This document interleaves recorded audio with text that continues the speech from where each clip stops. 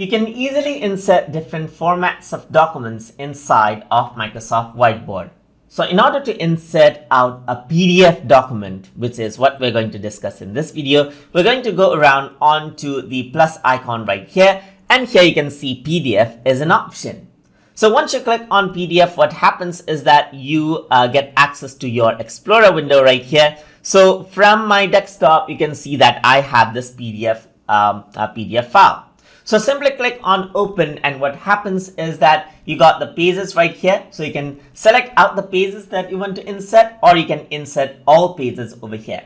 In my case, I'm just going to insert all pages, and you can see that the PDF pages has been arranged out as individual files. And now what you can do is for each pages, you can increase this in size, rotate this, and then arrange it out in the way you want. And you can see that you can even arrange it out in an interesting way as stacks of paper, just like that.